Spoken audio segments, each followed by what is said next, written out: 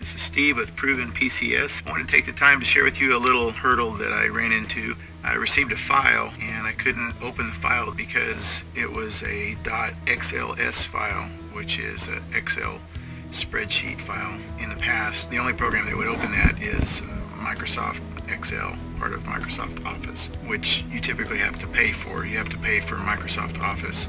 It either comes on the computer that you buy, or you have to buy Microsoft Office individually. If this happens to you and you would like to open a .xls file, like I have here on the screen, I have this file. You'll notice when the scripture pops up, it says XLS file. Well, I'm going to try to open it. Right now, I don't have Microsoft Office on this computer. I am going to install a program that will open the file that you can get for free on the internet. It's called OpenOffice, which I have the installer up on the screen. I downloaded it from OpenOffice.org. Here's the website. You go to OpenOffice.org, and from their homepage, you click on download at OpenOffice.org. Click on download, and right here it says download Apache OpenOffice 4.0.1. So that's where you get the program. So you'll notice here, when I try to open this file, well, normally it tells you it won't open it. So I've already gone so far with the install on OpenOffice that it does recognize the file.